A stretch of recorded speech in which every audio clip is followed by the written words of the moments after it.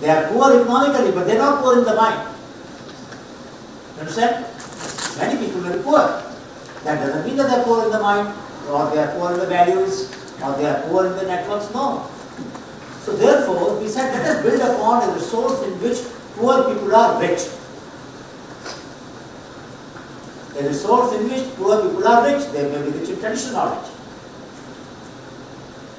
Even today, actually 60% of our country survives through traditional knowledge. Whether in health, child care, women care, isn't it? How many deliveries take place in the hospital after all? That happens. So that is the traditional knowledge system which is making our children come in the world, be healthy and grow in the life. Many of you might have taken birth in your own homes, isn't it? Somebody must have had, some of the aunts, grandmother, somebody must have had.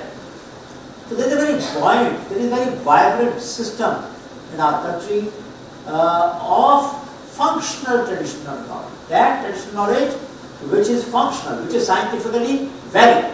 Though in many cases scientific evidence may not have been yet produced. So one strand of knowledge system that we have is traditional knowledge system.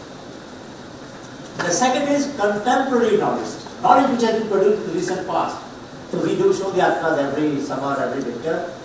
In summer we go to places which are hot, winter we go to places which are cold. So the last show yatra, the 37th show yatra was in Arunachal Pradesh. We went there, sub-zero temperature towards the Chinese border. We met several innovators who had developed very creative solutions to local problems. Bamboo pressing machine, many things have been done. Now these innovations have happened in the last few years. They cannot be called as traditional knowledge. But there is a traditional way of knowing which is different from traditional knowledge. Traditional way of knowing is, if there is a problem, try to experiment, find out how can it be solved, look at local materials, maybe there is a solution somewhere. So there are two knowledge strands which we started looking at. Traditional knowledge, which may have been transferred from generation to generation, though every generation may have made modifications. And second, contemporary knowledge, knowledge which has been produced by people in the recent past. A few days ago, a few months ago, individual or collective.